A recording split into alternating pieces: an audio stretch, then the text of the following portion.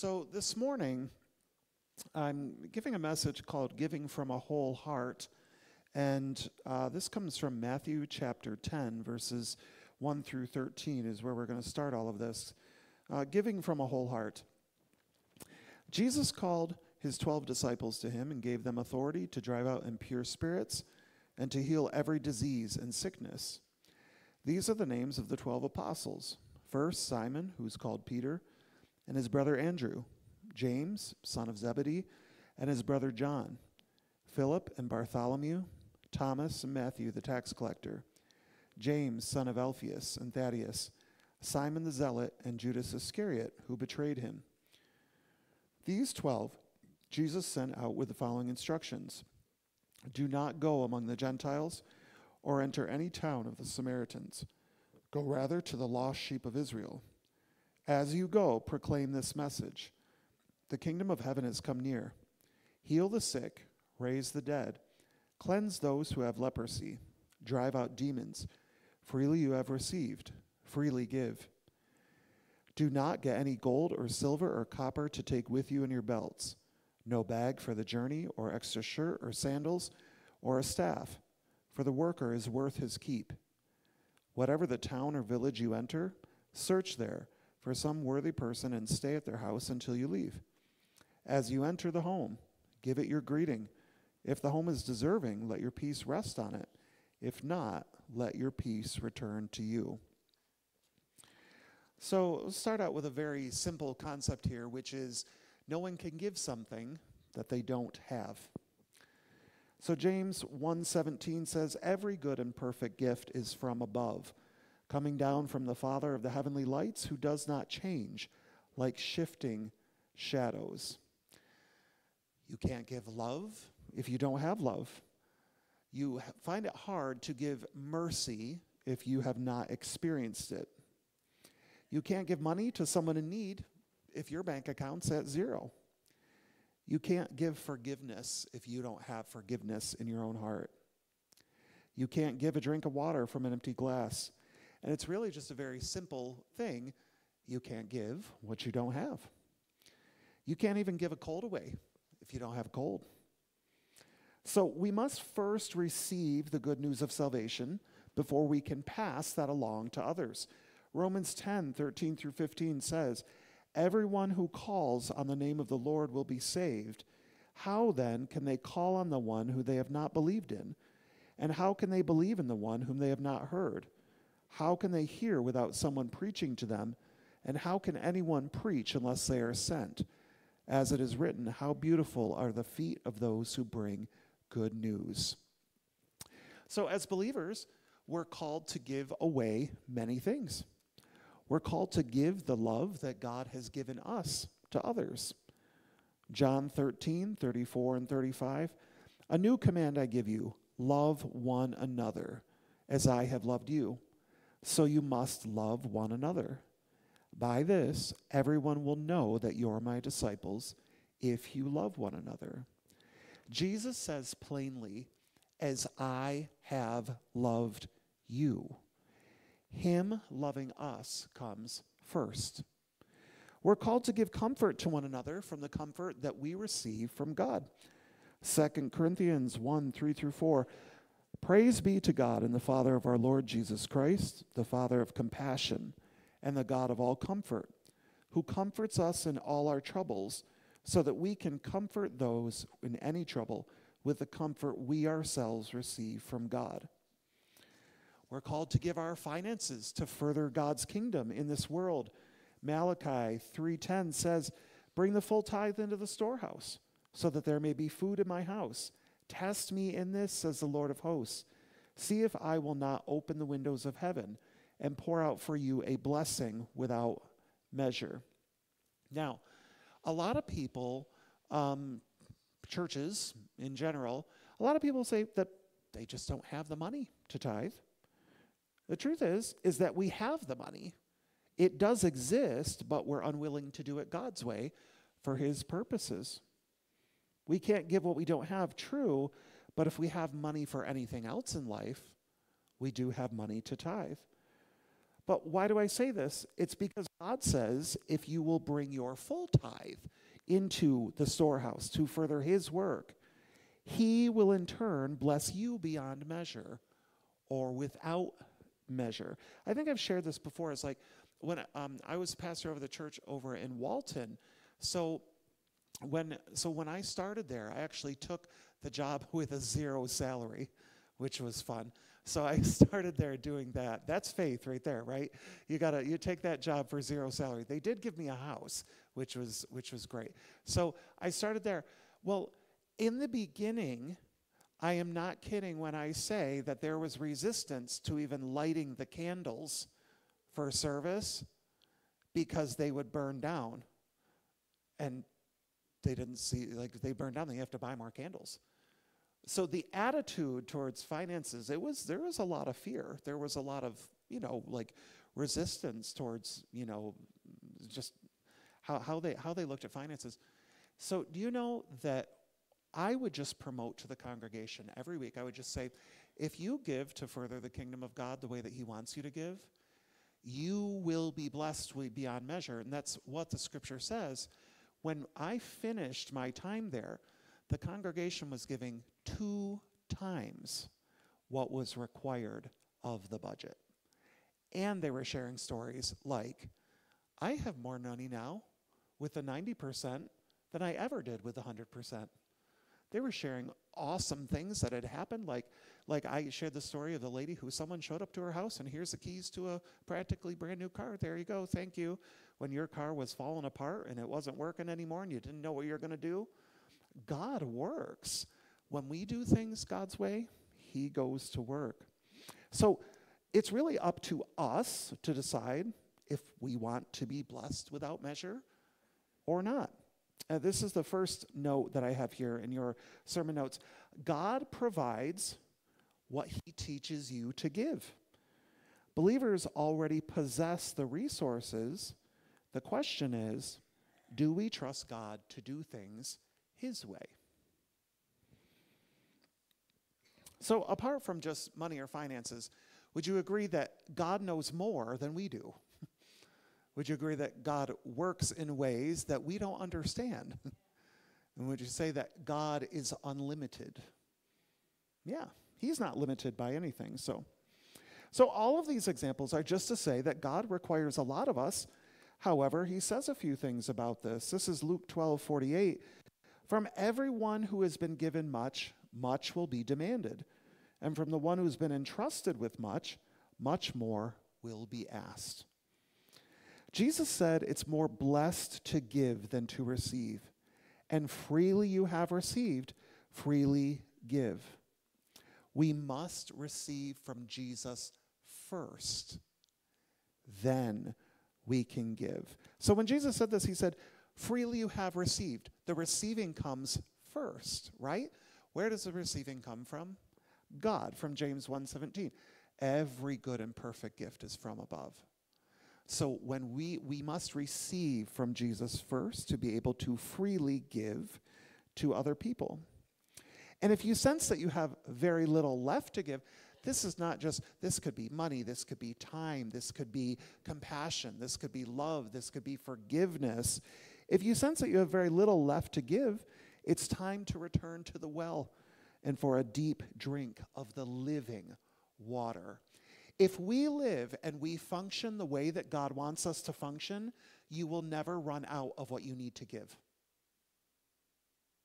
Because it doesn't come from you. So, and I'm not saying like, this is, by the way, this is not a financial sermon. This is one, so the finances were just one. There was the comfort, there was the love, there was the forgiveness, there's all these things. So like, but if we're trying to give them out of what we think we have, we're going to run out very quickly. Okay, so Jesus said, freely you have received, freely give. If you receive from God first, if that's your priority, then you can freely give it all away because God just supplies. God is the provider, right? It is one of his names. He is a great provider. If you're giving out of your own resources, time, money, talents, forgiveness, mercy, love, helping, whatever it is, you will run out very quickly. And then you will be exhausted. You'll exhaust that resource. But if you receive from God primarily, you will be able to give and give and give and give and give, and you'll not be able to exhaust that resource because God is an infinite resource of everything that we need. So let's look at the context of Matthew chapter 10 here. Matthew 10 challenges us with sending the apostles and how this illustrates that whole, complete people. I'm calling them here Irene people because we've used that word a lot lately. Good word, though. Irene people, this Greek peace people, are used by God to do the miraculous and to bless others.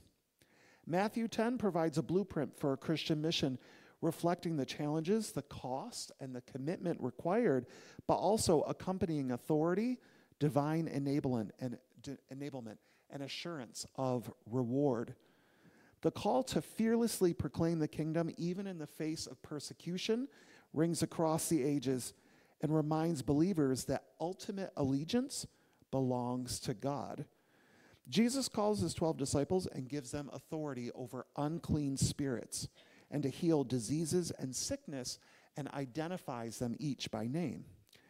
Jesus sends the disciples out with specific instructions. They're to go to the lost sheep of Israel and to proclaim the kingdom of heaven, heal the sick, raise the dead, cleanse the lepers, and cast out demons. They're to depend on the hospitality of worthy people in each town, and their peace will rest on receptive homes. So what we're going to do is we're going to take a look at this passage in Matthew 10, but we're going to work backwards through it to get to the point that I'm making this morning. Whole people, complete people, Irene, peace, people, bless other people, and God uses these whole and complete restored people to do the mighty works that we see in Scripture. We're going to see it here. People who know Jesus, who have an encounter with him, are used by God to do miraculous things. God doesn't change, right? He's the same yesterday, today, and forever. Do you want to be a person who not only gets well or is made complete or is made whole yourself, but then in turn becomes the person who helps make other people become whole and complete and well? Do you want to be that person?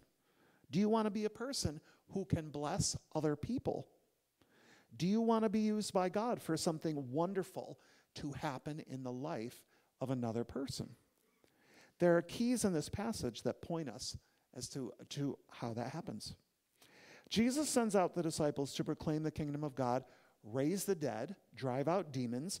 So working backwards, we're going to start in 11 through 13, Matthew 10, 11 through 13. Whatever town or village you enter, search there for some worthy person, stay at the house until you leave. As you enter the home, give it your greeting. If the home is deserving, let your peace rest on it. If it is not, let your peace return to you. So the apostles were to go about doing the work of God, staying in whatever town or village they happened to be in, a worthy person's home. Verse 13 says, let your peace rest on the home if it's deserving. If not, let your peace return to you. So here again, and I hit on this a lot, but there's a reason for this. Here and again, we see the word Irene, and this word is so powerful. Irene, peace, we have come to learn, is so much more than a feeling. In fact, it's not a feeling at all. It's the thing that produces that sense or feeling of peacefulness. It's the engine behind it.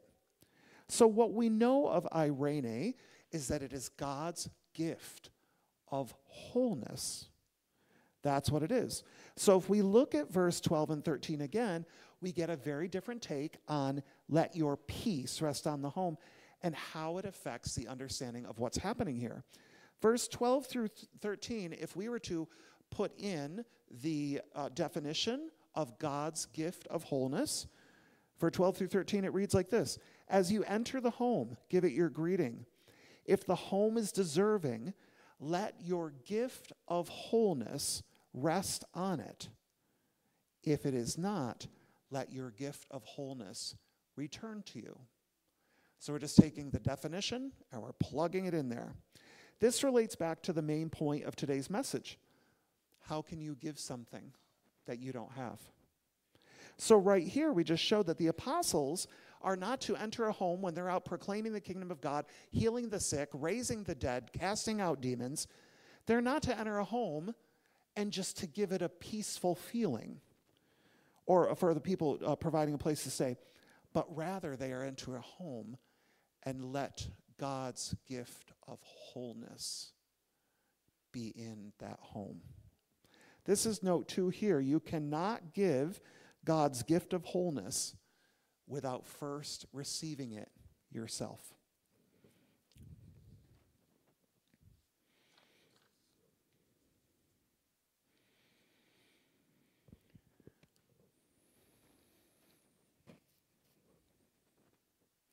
Now, how can the apostles give God's gift of wholeness unless they had it previously? Whole people, complete people, are used by God to make other people whole. Jesus came to bring us irene, God's gift of wholeness. And that's the only way that we can share this with others. Empty people have nothing to give. So maybe not so much now, but in Bible times you draw water from a well, right? With a bucket. If there's no water in that well, can you draw water from the well? No, you can't draw water from the well, right? So what these verses are saying is that the apostles were not just to give God's gift of wholeness to a host family, but in the Greek here it says to let it come forth. To let something come forth would indicate that this gift of wholeness and completeness from God was already with them. Jesus, who is God, was saying to the apostles, give God's gift of wholeness to your host. So is there anything really that's better than that? This is note 3. Christians today would be called to offer God's gift of restoration to others.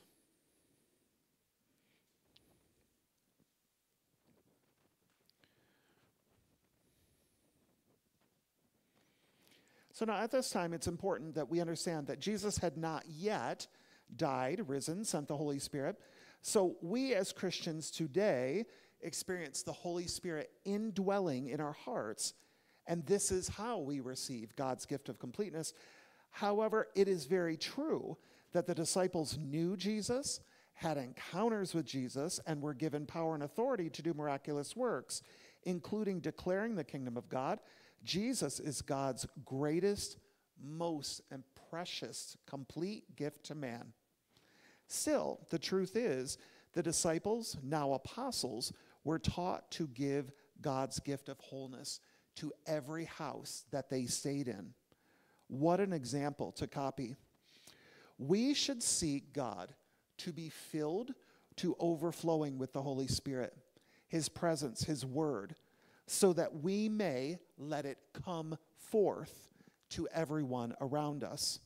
We are to be vessels, nothing more, seeking to be filled so that we may overflow to others. This is not a selfish thing. How could it be? It is never selfish to seek more of God, more of who He is, more of His word and His power and His presence in your life in the pursuit of overflowing goodness, mercy, and love. And you don't overflow until you're full yourself. What is selfish is to not seek to be overflowing. This is note 4, and what I mean by this is seeking God for an overflow of Himself for the benefit of others is never selfish.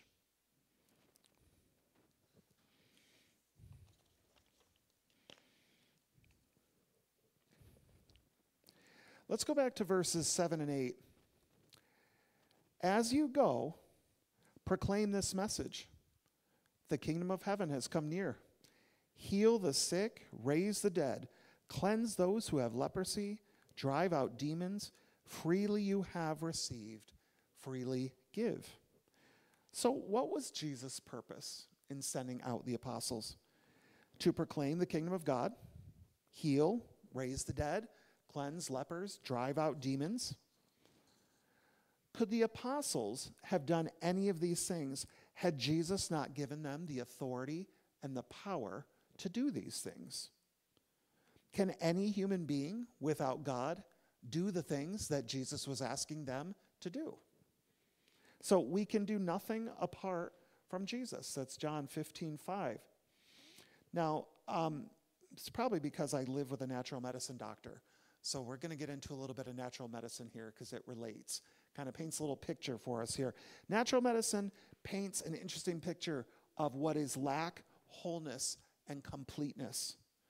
When you consider that man was made from the dust of the earth, we understand that he was made of natural elements. But yet, he didn't become a living being until God breathed the breath of life into him. Still, he was made from the earth. Natural medicine looks at the restored, complete, and whole state of the body as lacking nothing, functioning perfectly in order according to the way that God had designed it. Natural medicine looks at the body when it's sick as having lack or lacking completeness and a state of wholeness. Natural medicine considers disease a dis-ease. 2 words, not one, right? So like you can break it into 2 words like dis-ease, a lack of ease and full functioning of the body the way that it's supposed to. That's how it looks at it. The body is supposed to function in ease. Natural medicine says dis-ease is what we call disease. If the apostles were to let God's gift of wholeness and rest on every house they stayed in, is it not true that healing the sick, raising the dead, casting out demons also restored people to God's gift of wholeness? Right? They had what we all know as disease, right? And I just said natural medicine looks at it as dis-ease, that there's something in the body that is not at ease, okay? So would you agree that somebody who was dead, they're probably in a state of dis-ease? It's not so easy, right? Or severely sick, or leprosy, or spiritual possession, demonic possession, right? Out of ease, out of order, okay? So what I'm saying is we can consider those who were possessed, sick, and well, yes, dead. They probably lacked health, right? They lacked vitality. They lacked freedom, lacking a state of fullness and completeness. So this context of what were happening in verses 12 through 13 and the miraculous happenings in verse 8 are strikingly similar. The apostles were given power and authority not just to make people well, but to make them whole and complete again. That means this gift was already with them. It's painting a picture of whole people used by God to make other people whole. God is working through them. Look at what precedes in verse 8, what precedes verse 8 and verse 7. What came prior to the miraculous? Verse 7, as you go, proclaim the message. The kingdom of heaven has come near. Why is this? Why is it first the proclaiming of the kingdom of heaven, then the cleansing of the lepers and the raising of the dead and the healing of the sick and driving out demons? First, they had the kingdom of heaven proclaimed to them because there is no greater miracle. Okay? So we have all these things that people, there's just no greater miracle than that can happen than salvation. There's no single act that is any greater than God saving a soul. God provided salvation to mankind that all who would believe have eternal life. This is your 5th note here. Salvation is the greatest miracle. That's the first thing that happened here.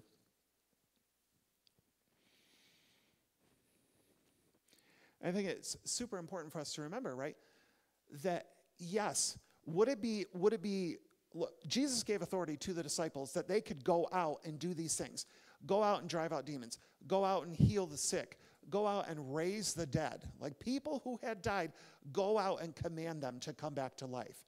I mean, big deal, right? Little deal or big deal? Big deal, right? Like big deal. Like Jesus is giving the apostles, like this is a big deal. Like the power and the authority that he gave them. And despite that being a big deal, primarily he says, first proclaim the kingdom of God. Okay? So many people might argue that the greatest miracles come in the form of healing or in raising the dead, but it's not true. None of these things happen without the resurrection power of Jesus Christ. Now, we as Christians today, right? I'm not saying that at this time that Jesus had been crucified and that he had died and that he had risen and that he had sent the Holy Spirit. So chronologically, no.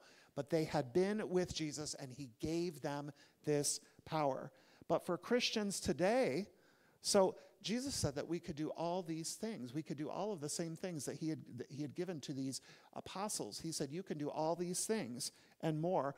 We can go out and we can lay hands and pray for God to heal them. Right? We've seen it happen. We can go out and command evil spirits to leave things in the name of Jesus. Jesus gave this power and this authority, right? Jesus, all power and authority belongs to Jesus on heaven and in earth. So, but none of these things happen for believers without the resurrection power of Jesus Christ living within you. So, again, the words of the Apostles' Creed are very, very true across all generations, across all time, across all cultures, across all races, your background. And I just wanted to share this with you. The Apostles' Creed, here, the word Catholic is just simply meaning all believers. But listen to these words from the Apostles' Creed. I believe in God the Father, the Almighty, the maker of heaven and earth. I believe in Jesus Christ, his only Son, our Lord, who was conceived by the Holy Spirit, born of the Virgin Mary, suffered under Pontius Pilate, was crucified, died, and was buried. He descended into hell, and on the third day he rose again. He ascended into heaven. He is seated at the right hand of the Father, and will come again to judge the living and the dead. I believe in the Holy Spirit, the Holy Catholic Church, the communion of saints, the forgiveness of sins, the resurrection of the body, and the life everlasting. Amen. So all Christian people believe these very basic things. You can believe more than this, but you can't believe less. It's a uniting creed across all denominations and all time, all races, all cultures. So what happened that those apostles encountered were able to be healed. The people that they encountered, they were able to be healed, raised from the dead, and liberated from evil demonic forces. What happened that enabled them? Jesus gave them the power and the authority to do these things, but first he said, the kingdom, go out and declare the kingdom of God. That was the first thing. That is the greatest miracle. That Jesus Christ, Emmanuel, that God has come in the flesh and that he lived on this earth among us. He walked what we walk through. He lived on this earth. He experienced life like we go through experienced life. He was tempted in every single way, yet he did not sin. That is why he can empathize with us. That is why he knows what we go through. He has walked this earth and he has lived this life. And it doesn't matter what you go through. You know, the things that in the scripture where it says that Jesus was tempted in every way, yet he did not sin. When he was tempted in every way, that means every way. Like Jesus, there's everything Jesus was tempted by. Yet because he was fully God as well as fully man, yet he did not sin. So there's nothing that we go through in this life that Jesus has not walked through, was tempted by, that he won't understand, that he doesn't know what it's like. That's why we can trust him. He walked this earth. So What's the lesson that we can draw here about that the kingdom of God was declared to them? There is no single greater gift than salvation. Is there a greater gift than God saving you? No. And we just agreed that these things, like to be able to go out and drive out demons, to be able to go out and, God giving us resurrection power when we believe in Jesus Christ, to go out and to be used by God to heal the sick and to raise the dead and cleanse lepers and all these things that are happening. So when we have resurrection power, we just agreed, like, these are big things, right? These are big deals, like someone being raised from the dead. But yet we have to consider them as pale in comparison to salvation. So there's no single greater gift than salvation. If you desire to see people made whole, made well, freed from power of sin and darkness and sickness, if you desire to be used by God to see miracles happen in the lives of other people, you must first look to God to be filled and full of everything that he is, because like we said in the beginning, you can't give what you don't have. You must get everything that you are from Jesus. If you want to give love, you need to be filled with his love and know what his love is.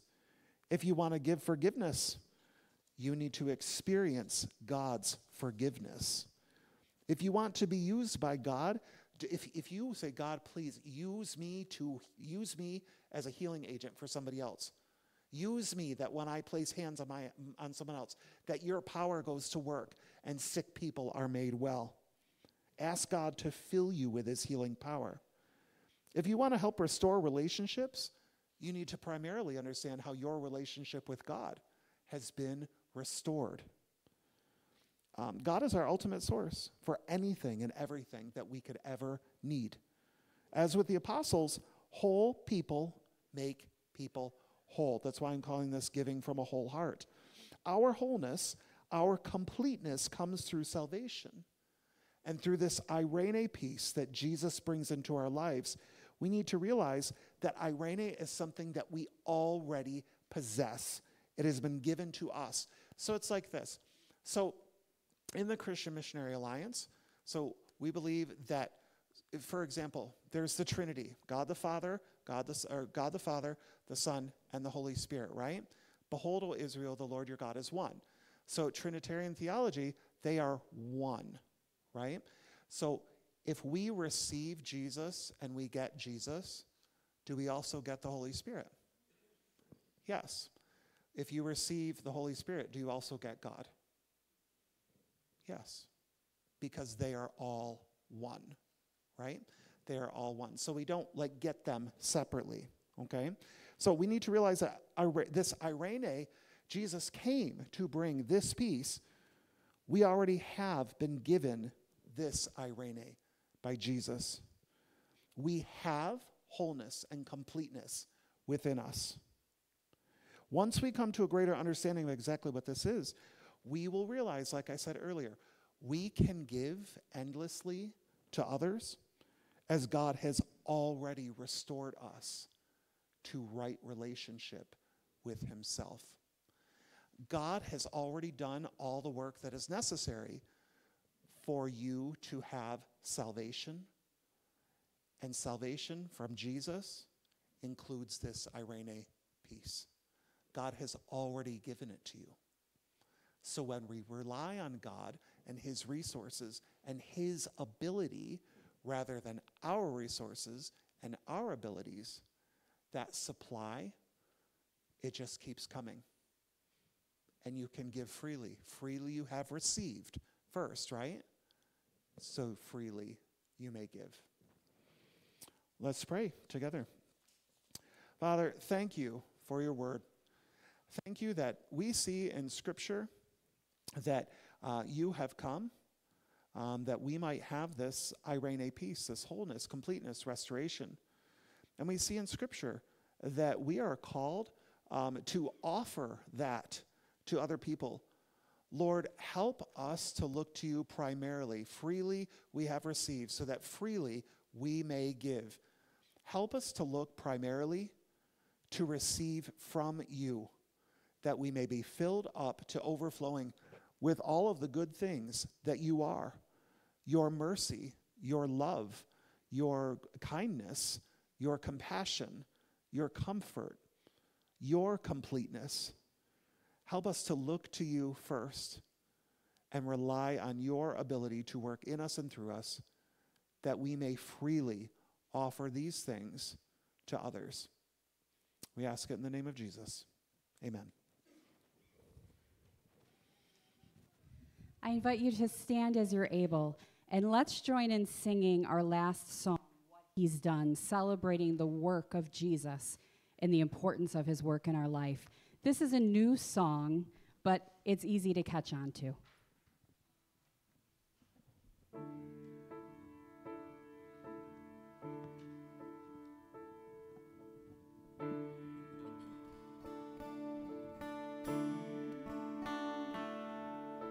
See, on the hill of Calvary, my Savior bled for me, my Jesus set me free. Look at the wounds that give me life, grace flowing from his side, no greater sacrifice. What he's done, what he's done, all the glory and the honor to the Son. My sins are forgiven, my future is heaven. I praise God for what he's done. Sing. Sing for the freedom he has won. Even death is dead and done. His life has overcome. Speak, say the name above all names, over every broken place. He is risen from the grave. What he's done. What he's done, what he's done, all the glory and the honor to the Son. My sins are forgiven, my future is heaven. I praise God for what he's done. Now. On a throne of majesty, the Father's will complete. He reigns in victory. Sing hallelujah to the King. He is worthy to receive all the worship we can bring. What he's done. What he's done, what he's done, all the glory and the honor to the Son. My sins are forgiven, my future is heaven. I praise God for what he's done. What he's done. What he's done, what he's done, all the glory and the honor to the Son. My sins are forgiven, my future is heaven. I praise God for what he's done. I praise God for what he's done.